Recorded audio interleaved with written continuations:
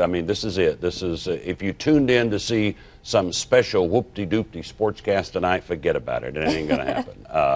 I just wanted to take some time to say goodbye, to say thank you to so many, literally thousands of people who have been so special to me in a career that started when I was 16 years old at WLAR Radio in Athens, Tennessee, and will end tonight when I walk out the door and into retirement.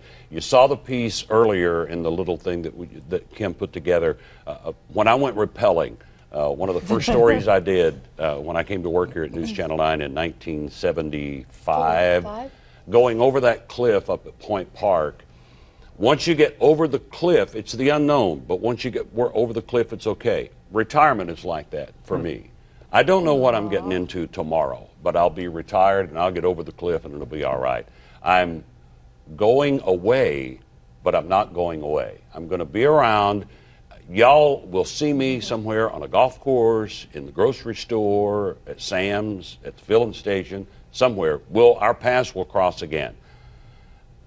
I'm too young to hang it up. I've got a life to live. I'm just going to live it in a different way. I'm just not going to be coming to work anymore, if that's okay. Mike Costa is here. General manager. Yeah. Mike says I've got about 30 more minutes on the payroll. Then he doesn't really care what I do after that. But so many people, my main thing has been covering athletes, telling their stories over the years in a way that you folks can understand and appreciate, and I hope that I've done that. And the golf tournament that we had for 22 years and raised over $500,000 to help the kids, the foster kids in this area through Santa for All Seasons, and that's still going on. That Darrell Patterson Volunteer Challenge web page or Facebook page is still up. Still help the kids if you want to. It's been quite a ride. Thank you, folks. Mike, can I have tomorrow off? Yes. Thank you very much. I love all of you.